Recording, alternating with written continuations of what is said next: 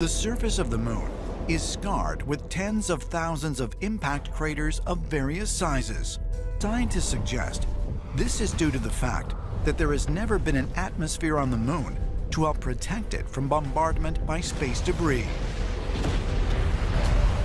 There are no natural erosive forces, like wind or flowing water, to affect its surface.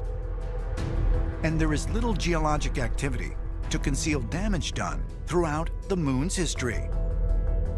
When you study the distribution of craters, you find the surface is totally saturated. That is, that there are craters within craters within craters, right down to the smallest scale of size. One of the things that's really interesting about lunar craters is that even though some of them are very large and some of them are very small, they all seem to have the same depth. And that really shouldn't happen on a planetary body. There should be variation in depth. So why are the moon's craters so uniform?